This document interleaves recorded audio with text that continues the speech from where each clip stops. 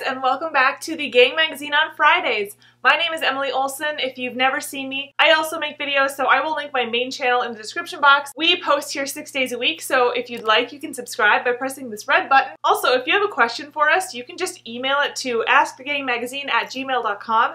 And if it's specifically for me, just put my name in the subject line, and you might see your question answered in a video like this. Ooh. Today's question. Let's get into it.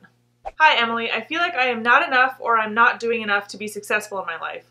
I go to school, I have a part-time job, but I just don't feel like I have enough time for extracurricular activities, or maybe I'm not making the time for it. I have big dreams for a career in journalism, but everyone else seems like they are doing way more than I already am to succeed.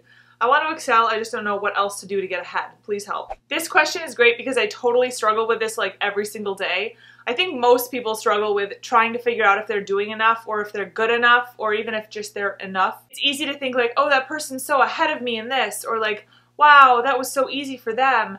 And I feel like we forget sometimes that our journeys are supposed to be all our own and nothing like anybody else's. It's really hard to, but try to focus on your own journey because you're going to be the best at what you were made to do, not what, person A was made to do. If you can be relaxed and give yourself grace and be positive, you'll have a lot easier time figuring out what that next step for journalism is. Don't compare yourself to anybody else's journey because we all have different journeys we're on. Nobody is ahead or behind you in any way. We're all just like swimming different races. I hope that helps. That's what I kind of think about when I'm in that predicament. Like I said, we make videos 6 days a week, so you can subscribe by pressing this red button.